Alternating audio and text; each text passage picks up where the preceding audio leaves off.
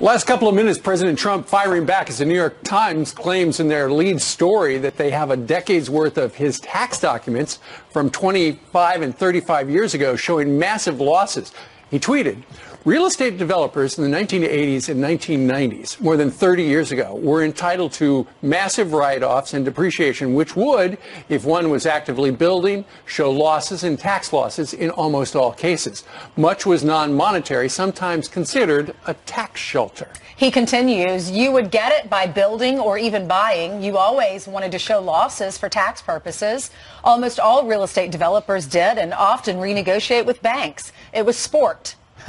Additionally, the very old information put out is a highly inaccurate fake news hit job. All right, joining us now is Newt Gingrich, who I don't think has bought buildings, casinos, or golf courses yet. But I actually thought this was flat out fascinating over the last 10 years. At a time in which sometimes the market crashed, he bought stuff. When things weren't making money yet, he bought out his partners. And a lot of this stuff turned around. But along the way, Newt, you're a big businessman too, in your own right. You take write-offs to incentivize more risks. Right. So I found this whole thing fascinating. Did the New York Times, in illustrating this, actually hurt their own cause? Well, I mean, first of all, just assume that the New York Times is the mortal enemy of President Trump.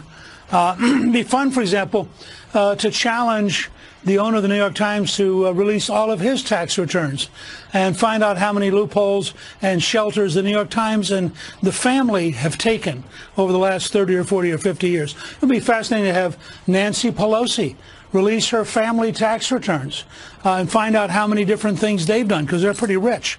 And what you'd find is, look, Donald Trump knew he's going to be audited. He was a very serious businessman. He had very good lawyers, very good accountants. But this is actually an argument for the Trump tax cuts. When you lower taxes, there is less reason to have shelters.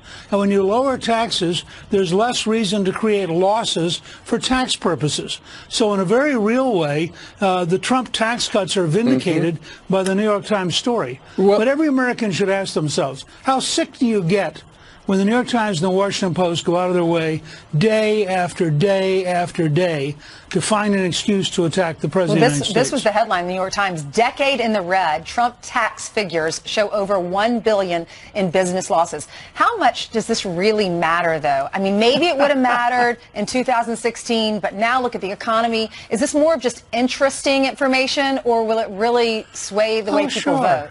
Look, we live in the age of the Kardashians, and the New York Times has managed to descend to that level. The fact is, let's be clear, Donald Trump is rich, and this is not a shock.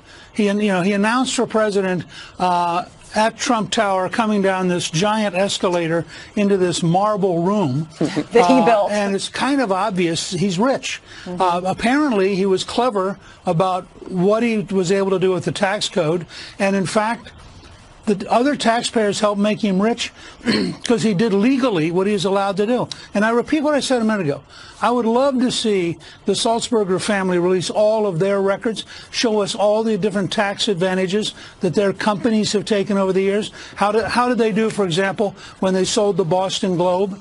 I think that this kind of one-sided, dishonest attack is part of what is sickening American politics and making it harder to get decent people to run. Well, Newt, I think you touched on the main point, and that is it was legal. Everything, there is no suggestion in the New York Times story that he broke any laws. The big headline is that this guy who has presented himself as a world-class businessman lost $1 billion. He didn't lose $1 billion. He had $1 billion in losses inside a bunch of companies who were making a heck of a lot more than $1 billion. I mean, if he had lost $1 billion, he'd have been out of business. He was not out of business. I tell everybody, if you read The Art of the Deal and The Art of the Comeback, Trump's very honest in The Art of the Comeback. He says, look, I was deeply in debt. The economy went bad. The first Iraq war was expensive. Atlantic City ceased to be a cash cow. He had all sorts of things going. He's very open about it in these books. And for the New York Times to suddenly find with great shock, it's like the scene in Casablanca where they talk about, I'm shocked that gambling is going on here, but I need to pick up my winnings. The New York Times, I'll bet you, has used every single shelter that they reported on, and I challenge them to release the New York Times taxes and the Sulzberger family taxes, and they'll never do it. And Newt, I'll tell you what, if I'm China and I'm coming here with a delegation to do a deal with the president, and I read this, when things got tight, he bought out his partners. He doubled down and bought more things. He is a fearless negotiator who came out on top. He was playing the long game. And if China's coming to town and wants to read this and feel as though they can beat this guy, good luck, dig in. All right. Newt, Look, thank you. If I get a chance to talk, to the Chinese delegation, read the 2 books by Trump. You'll learn better about how tough a negotiator he is. Well, your new book is called Collusion. It's a novel. Is it based on a true story? It's enough.